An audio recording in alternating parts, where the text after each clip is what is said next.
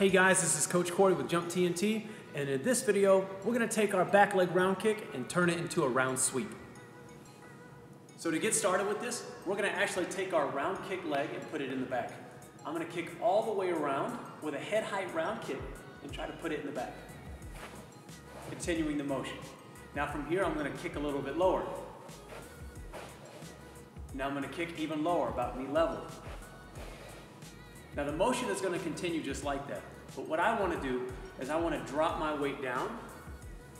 Now with the assistance of my hand, I'm going to continue that same round kicking motion all the way around. Drop my knee out, kick through to a kneel, stand up.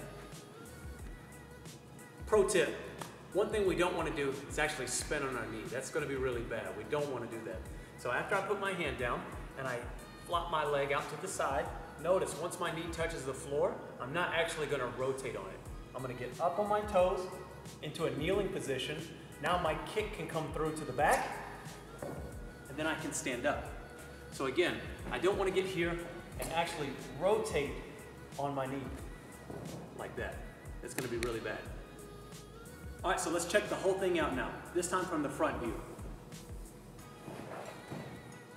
And now from the side. So now that we've got the round sweep down, we can actually start to put it into some combinations, varying levels from high to low.